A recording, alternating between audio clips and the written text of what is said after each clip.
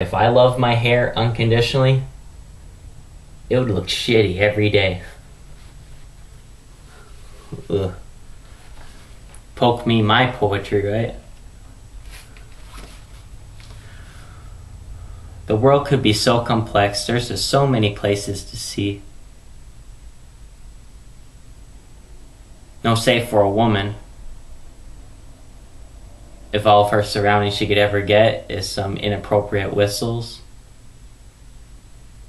or her heavy use of pepper spray to each Craigslist creep, she's got to protect herself. I say the best body armor for her is covering her cleavage, even if she lives in the city of Cleveland.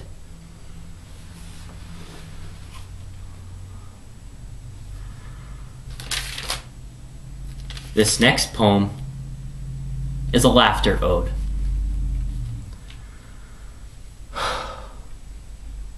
I exhaled my breath into the microphone, with my hands gripped inside my pockets nervously. Thoughts of foolishness crossed my mind. The birth of a joke, or rather an anecdote, what would be funny for me to say? My mind is a neighborhood street, and my thoughts have to look both ways before crossing. Be careful of incoming traffic. For the safety of crossing one sidewalk to another, humor must hold hands with my vocabulary. What exactly crosses my mind? A silly story. It was a summer day of my childhood. I ran around the beach as if Indiana Jones were chasing me. It was my brother with a wet towel.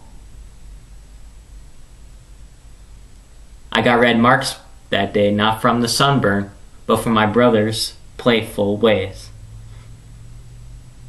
Laughter from an audience arises, encouraging me. May I turn my foolishness into logic? I twist my own words around to strain out a pun. Finding the correct turns, you can always amaze yourself. Thank you.